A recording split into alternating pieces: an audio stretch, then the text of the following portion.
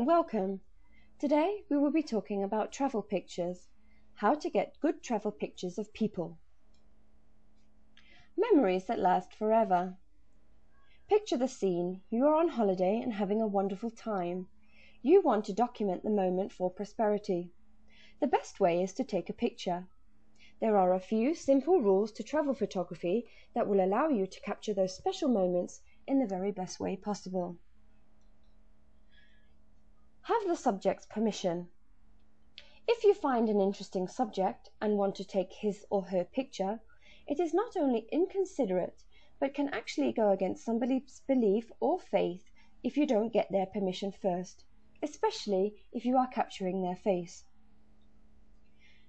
Lighting. To shoot a good picture, light is very important. Unless you are shooting a child, when using a flashlight shining from below, really can capture a child beautifully, but this technique is not flattering on older subjects. Soft lighting is the key.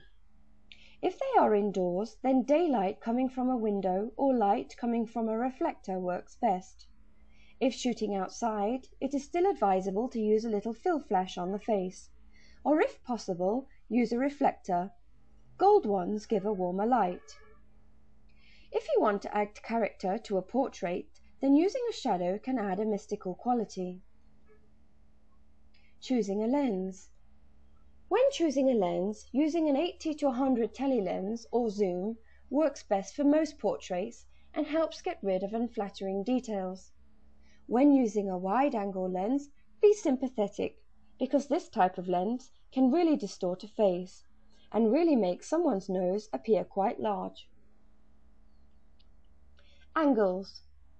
Composition of a picture from an elevated position may be dramatic, but the general rule is to hold the camera at the same height as your subject's head.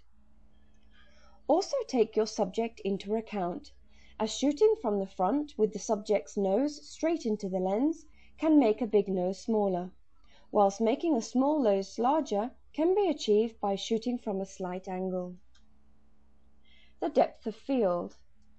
In most cases, you do not want the background to distract from the subject. If you use a telelens, it reduces the depth of field. Just take a look at this picture shown here. You can reduce the field further if you shorten the exposure time and have a wider aperture.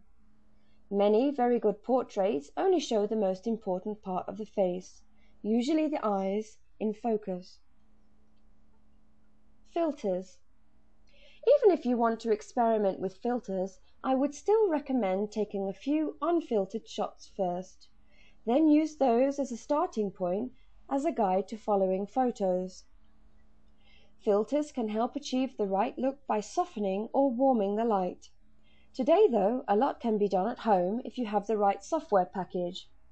And there are several free ones that can be easily downloaded off the web for free. In conclusion, overall there is a lot to consider. It is always important to have your camera at the ready, as the moment can pass by very quickly, and if you aren't prepared, you can miss a great shot. Always be considerate of your surroundings and cultures and make sure taking a picture is appropriate. In some cultures, they believe taking someone's picture means you capture their soul too. LearnDigitalPhotographyNow.com, your guide to digital photography. Taking beautiful pics made simple. Tips on how to use a digital camera like a pro and an insider look at the latest digital cameras.